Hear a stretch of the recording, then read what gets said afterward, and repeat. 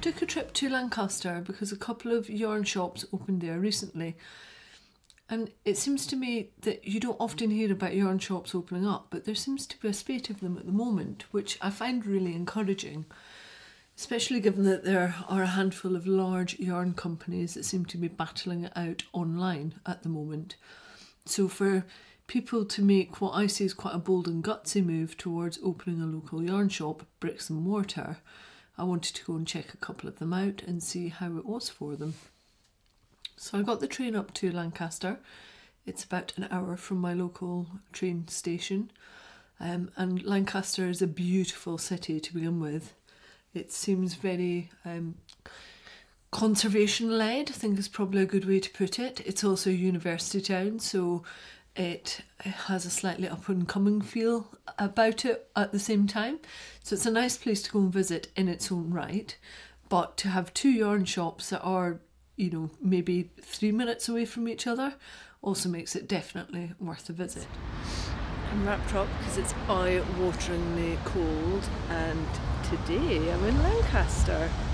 A couple of new yarn shops have opened up in Lancaster over the last few months, and I just want to come and check them out. And this one is Freehold Yarn Company.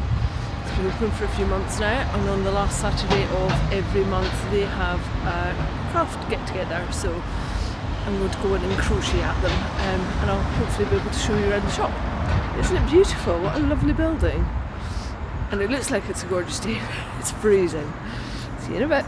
So the first one that I went to see, purely because it was the first one down the hill from the train station, is called Freehold Yarn Company. It's run by a lovely lady called Amy. She's Australian by descent, but now lives over here. And it's a beautiful building, 2-storey, so downstairs is the shop and upstairs is a workshop space. She has a number of different notions up against one wall, and then lots of different types of yarn. So some of the brands that she covers are Habu, Jamieson's and Smith, the Shetland, and that's in the Supreme Lace Weight. She also had some of their heritage yarns, which I was having a lovely sniff and squish with. She's got some John Arbon textiles in there. Her own yarn, which I'll talk a little bit more about in a moment. There is some Tuku wool, the Jamieson's and Smith's 2-ply. She carries some Garthnor wool, which is really lovely. The Fibre Company, Onion Organic Cotton, Baramu, both Titus and Dovestone, and Letalope, which I bought some of, some new Lanark mills in the Arran, and also I saw in there some Toft kits, crochet kits for sale. So really quite a nice range from different parts of the world, predominantly British, but with some other well-known brands in there, and some reasonably breed-specific yarns in there as well. So the shop itself is nicely presented, it's very welcoming, like I said, it's in a beautiful building, and the range of yarns is really nice. One of the things I really loved was that Amy had put signs up above each of the yarns, giving the suggested needle size that you should use, what the meterage was per grams, and what the price was. So sometimes when I go into yarn shops, you don't know what the price of the goods are, and I really like the way that she made it front and centre as part of her offering. I thought that was fantastic. But the thing that really drew me to Amy's shop was her own yarn, which is called Autumn. So Autumn is from British Sheep. It's a blend of 25% Gotland, 75% Blueface Leicester.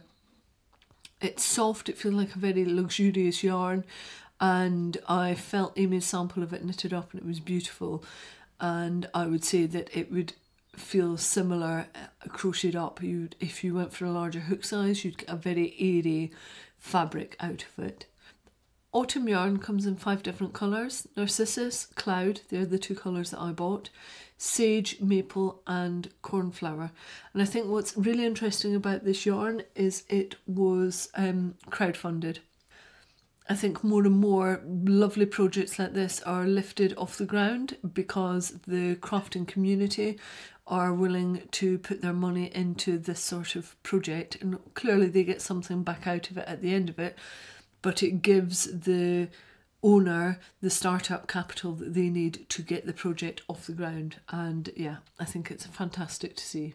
So if you're not going to Lancaster anytime soon, well, that's fine. You can still order online. Anything I think that Amy's got in the shop, you can actually just buy straight online from her, and it's posted all over the world. So I said that Amy has a workshop space above the shop, and just to give you an indication of some of the workshops that she has run or is running, you've got Learn to Spin, Nordic Traditions with Carrie Westerman. There was an embroidery on knits workshop, which looked beautiful, and embroidered linen apron. And I think this is one where you watch that space and see what's coming up, because if you wanted a nice day out where you could go to a workshop and spend time in a lovely town, stroke city, then I would thoroughly recommend heading to Lancaster for one of these workshops. So here's what Amy has to say about her shop. It's a boutique yarn store.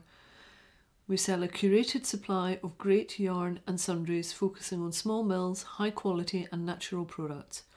Especially proud of our gorgeous collection of yarn. You'll find British favourites as well as those from further afield that we've collected in our travels to bring back to you. So the second shop is called Northern Yarn, and it's run by a lovely lady called Kate. I first came across Kate at Woolfest, which is a yarn show in Cumbria, and that was in 2017. And when I heard she was opening up a shop, I knew that I had to make my way up to Lancaster. Kate shares the shop space with a friend who sells gifts and other bits and pieces, and pretty much one side is Kate's and the other side is her friend's. And she's got all sorts of stuff in there. She really has a focus in on British breeds and, where possible, single farm wools. She also sells some of the bigger brands that you would find in other yarn shops, such as Jameson's of Shetland, some King Cole, New Lanark wool is in there, Townend alpacas, West Yorkshire spinners, and then she's got some more breed specific people like the Knitting Goddess. She's a local dyer called Thorndolly Yarns. Three Bears yarn is in there. She has her own yarn, Northern Yarn, and all sorts of other people like Dodgson Wool, who again I bought some of their yarn because I could not stop myself, it was so appealing. So things like the West Yorkshire Spinners, Croft, the Shetland Tweed and Arran you will find in Kate's shop, and it's a really lovely mix of slightly more commercial and then very bespoke, gorgeous breed and blend breed yarns that are British and as local to her as she can get. And you know, great to be able to support that. One of the things that I really love about Kate is that she gets right into it. So the Northern Yarn that she created, which was Poole Dorset lambswool, she did it in a 4-ply, and also a mix of Poole Dorset and Blueface Leicester, which was a DK. But she was in at the heart of it. She met the sheep, she helped with the shearing process, she was carrying the fleeces into the mill. And yeah, she basically was right in the middle of the process of creating her own yarn. And that makes me very happy when people have got that much hands-on experience of producing something. One of the other things that Kate does is some of the yarn shows within the UK. She was at Yarndale last year and also at Woolfest. She's got an area on her website for events, so you can click on that to see where you might be able to come across her at a UK yarn show at some point throughout 2018. Kate also has a blog on her website, which I suggest you take a look at, because it's where she pops quite a bit of the information where she's been in with the farmers, or it gives more details about the wools that she's using. It's interesting to go and read more about her journey through that blog site. It was really nice to see Kate's largely localised take on a yarn shop. And I really enjoyed my day out in Lancaster. It's, like I say, it's a beautiful city, and to have two gorgeous but very different yarn shops to go and visit is an absolute treat. And I bought, I think, probably equal amounts from both, which is a good indicator. They both sell online as well, so if you're not local to here but you like what they're offering, you can buy from them online as well, and doing the online purchase still helps to support a bricks and mortar local yarn shop.